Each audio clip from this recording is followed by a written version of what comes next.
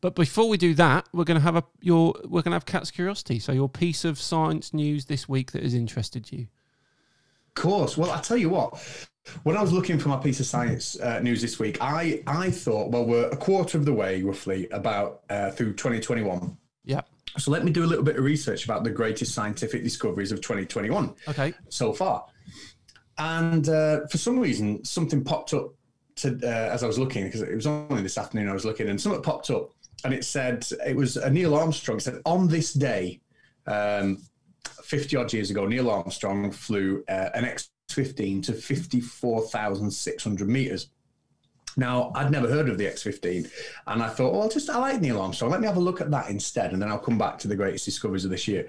Now, the X-15 was an experimental plane, and he was only one of 12 pilots to fly it. But just taking, we're talking over 50 years ago here. How fast do you think this plane went? In what, miles an hour? In miles an hour, yeah. Miles an hour.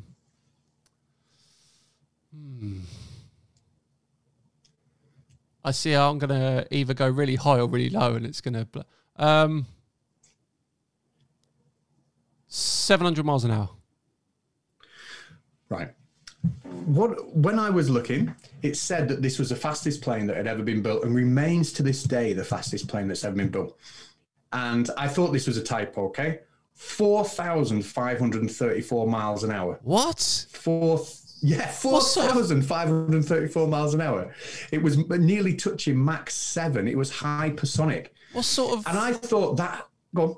What sort of G-forces is that going to... I've no idea, but he had to withstand, I think, was it 20,000 miles an hour at the fastest in the moon mission? Yeah. But I thought that's got to be an error. That can't be right. 4,500 miles an hour for a plane. So I spent about half an hour looking about this plane, and it is true.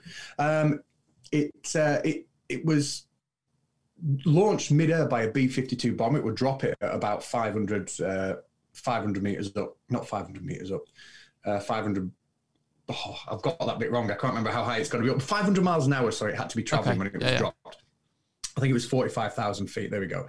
And then it had enough fuel to burn for about 2 minutes, but no more than that. Right. And it would reach these ridiculous speeds in 2 minutes. That's quite an acceleration. And then it wouldn't have any fuel left. So it would have to glide like a glider back down to the earth at 200 mile an hour, and they landed them on lake beds. And it was experimental, but it remains to this day the fastest plane ever built. And I just thought that was incredible. 4,500 miles an hour for a plane. That's an amazing fact. I'll tell you who would have known that.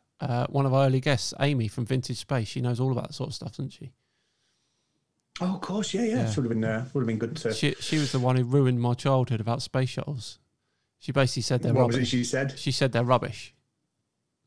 She said they're a waste of time. And I was like, no. And then she was bringing up all these points, and I was like, yeah, okay, yeah, I can see that. And then I'm like, oh, but I love them.